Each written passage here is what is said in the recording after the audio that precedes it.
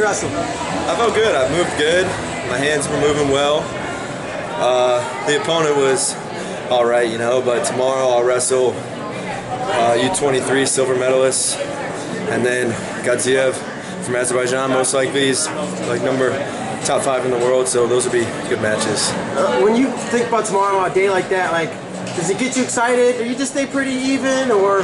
I stay pretty even until I get out there. So I know all I have to do is give 100% effort and be mentally prepared to take risks and be offensive.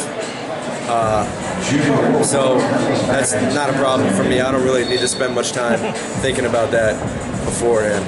Now that you guys are all in it, what is it like, or how much different is it without Iran and Russia here? Or what's the mindset, I guess? Yeah, I mean, it's a little different. Usually those two teams are definitely 2 of the top teams in the world, but Azerbaijan would have probably given Russia a tough match, so you don't know who would have won that, and Iran was in our pool, and I personally think we would have dominated Iran this year. So, I mean, the finals probably could be the same. You know, you never know what's going to happen, but that's what I think. When you know you have those big matches tomorrow, how hard is it to stay focused on the one jab today?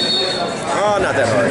It's pretty, because I get excited about wrestling, and especially freestyle in my weight class. It's I really enjoy wrestling 213. Feel really strong, powerful, able to move my opponents really well, and try things that I wasn't able to do probably during the folkstyle season. Nice to not deal with 285 anymore? Yeah, it's pretty good. Yeah. Well, we were all back here talking to somebody, Jaden. What was it, takedowns and turns, or what happened in your match? Me? I got 5 takedowns. Okay, I'll take that. Yeah. Nice job. Thanks. Awesome, man. Good luck tomorrow. How do you view that role